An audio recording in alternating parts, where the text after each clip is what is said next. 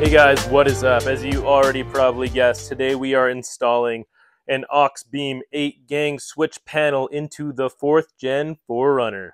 I've been looking forward to this one. My wiring is a mess in my 4Runner. Show you guys what came in the box. This is the 8-ganger. Got it off Amazon because I didn't want to get it anywhere else. First of all, we got the switch itself. This is a blue LED. I got the blue LED one. Has all these stickers to put on it, everything from light bars to my favorite one. Where is it? The fish box. We got tons of stuff. We're gonna wire all that up. We got some brackets, some zips, some battery cables, the fuse box itself with built-in relay, so we can cut all the old fuses and relays out of our lights. Why did I get this? You're probably wondering, oh man, why would you spend money? Look at this. This is terrible. This is how I have all my wiring. My wiring. My wiring right now. I just got the wires coming down. Got a little bolt bracket here. Some relays everywhere. Some fuses. It looks like a mess. I really need to clean this battery up. If you look inside, I got my lazy switches, my clears, ambers, and ditch lights. Also planning to actually put on some chase lights in the back, maybe some rock lights. I got a bumper build that is in the process right now, so I'll be putting some more lights on. So why am I doing this? Because I need the space and I need to clean it up. So what we're going to be doing today in this video is doing just that. We are going to clean up my existing electrical mess in here, install this system, and see how it works. I am not sponsored by Auxbeam or Aux Power. I did not get a deal on this thing. So this is just going to be my raw thoughts on it. So far, I'm liking the look of this. It should be pretty easy to install. I've watched a few videos.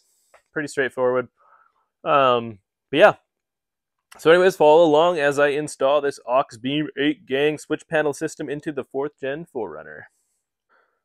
Alright, so first thing is first, I'm just figuring out how I'm going to wire this in. So this is probably going to sit on top of my fuse box in my engine bay, probably like so. Has easy access to all the wires that way, also pretty close to the battery. Out of the way, pretty natural place to put it. I was thinking about making a plastic bracket. I think I actually just might drill it straight into here. Checking if there's enough clearance, of course, and we're not destroying anything that's already in there. I'm going to double check that, but that's my initial thought. Then, of course, we have the positive to the battery, the negative to the battery. Pretty straightforward. We have just a little bit of a master power switch cable here. So this we're going to put into accessory power, so the AC power probably within the driver's side fuse box. I'm just going to piggyback on one of those fuses. Pretty straightforward. That's to make sure it doesn't stay on when the truck is off. It's only on when accessory power is, so when your key is put to accessory. Keeps you from draining your battery. After we do that, I'm going to figure out all my connections.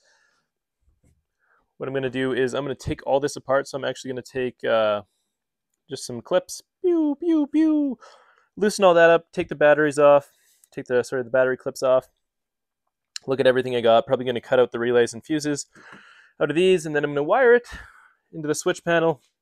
Once we get there, we are going to pull the switch panel cord connected to there, pull it through the firewall down there.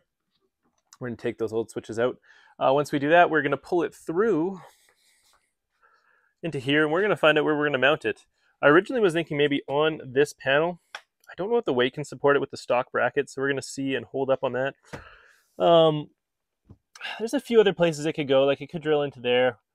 I could put it like right here. Maybe not the worst area to put it. That way, like, the passenger can hit it too if you need. You can access it from both doors, which might not be the worst thing ever. But yeah, we have a few mounting options. So that'll probably be the last thing we do is mounting it. So to start, I'm going to get started on just making sure I have all the pieces that I need. And then I'm going to start cutting. And I'll show you guys what I do as I go. Okay, so a little update, guys, on what I've done here. I have the accessory power cable right now. I'm just extending it. I took some of my red wire from another light, and I'm just going to solder this really quick, put a little connector on there.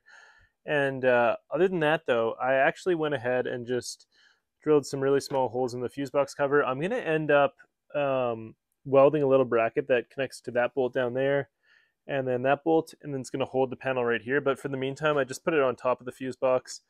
It works there. So we got the stock bracket there, and then yeah, so that's what I decided to do for that one. Right now, I'm I'm just working on, the accessory power. Going to hook everything up, make sure it works. I'm going to use the ditch lights as a template, and then we're going to get to the extreme LED light bar. I have no idea how I'm going to hook this up. So upon closer inspection, I realized one of the switches on the panel was actually broken. All right, and just like that, I got everything finished, at least for wiring. I took a few days. I have a cold. Sorry if this is a little bit nasally. I feel like I always film when I'm sick. Anyways, I had this problem because I had this extreme LED light bar, and no matter what was happening, I couldn't hook it up, and then it occurred to me the fuse panel wasn't working. So, here's the crappy part. This fuse panel only works for 7 out of 8 switches. Works, does not work. I pulled the fuse because whenever I go to this one, it's continually on. For some reason, it's looping power to this. It's bypassing the switch. Everything is wrong with this one switch. On this side, these all work. And so how do I have it wired up, you're probably wondering. Well, I cut out the relays. I cut out the fuses. I have my extreme LED wire coming down here. The shared ground is a black wire. It goes there, and then I have the power wire for the ambers. It goes into there. Because it shares a ground, it's already grounded out. And then I have the power wire to the clear light bar going here. To simplify this, you share a ground. Power. Every time I turn the switch on, it completes the circuit. It's already grounded out, right? Clears. Ambers. Ditch lights down here. So, if I touch my ambers, they come on. If I touch the light bar, it comes on. If I touch fish box, it doesn't come on because fish box is my stupid switch that doesn't work. Auxbeam, come on. Then over here, got our windshield cubes. Pretty simple to install.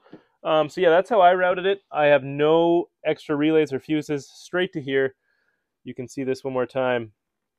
I'm going to close that now. And then I ran the master control switch through my fuse panel, or through my firewall, into my fuse panel. As you can see, it goes down here. And then I have 2 fuses in here. You need 2 fuses, one to complete the circuit with the fuse panel, and then one to complete the circuit back to the fuse panel itself. Sorry, 2 fuse panels here, you know what I mean. One fuse goes to the engine bay, up to the Auxbeam switch panel. Another one just goes here, so it completes the circuit within the fuse box. I've tapped this in right between the 15 and the 15. This is your ACC circuit. This is just an accessory circuit. It's on when your car is in the on position. It's empty to start with, so you can put it here. I also had success going through the 7.5 here. But yep, that all works. And so my next step now is just taking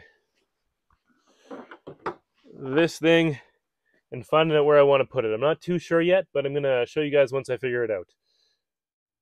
Okay, so I just finished setting everything up. This is the same as you saw it before. Got everything going through the firewall then. And look at this. We got the final product. I ended up using the backing that allows you to pivot a little bit. All I did here, screwed in just below here, check behind. I have no wires. This is just trim behind here, so I did some nice little shallow screws. Got this. Wire actually ends up going through the fuse panel box cover anyways, so that works out really well. Sweet. I'm going to end up probably adding in some chase lights and then some other stuff in here as well, so stay tuned for that. But for now, guys, the Auxbeam switch panel, not the hardest thing to install when it works, because I had that missing switch. I was trying to wire in the whole time into that one, and it kept staying on, and I was like, what is wrong with me? I think I know what I'm doing, but that was a little bit annoying. And so because of that, I cannot give this, hey, totally recommend this, definitely go out and get it. Seems like there's some product. Look at that. It's even flashing a little bit here. We're just getting some inconsistencies in the wiring and everything. So a decent product. Decently made. The usability's up there. How long this is going to last, I'm not too sure. I'm going to try it for a bit. I'll let you guys know in a few months how this holds up. But yeah, for now, I'm on the fence. I'm not too sure how I feel about this. But anyways, guys, hope you're well. This is going to be the end of the video. Thanks so much for the support. We just hit 350 subs. That is crazy. I'm stoked about that. And so until next time, guys, peace.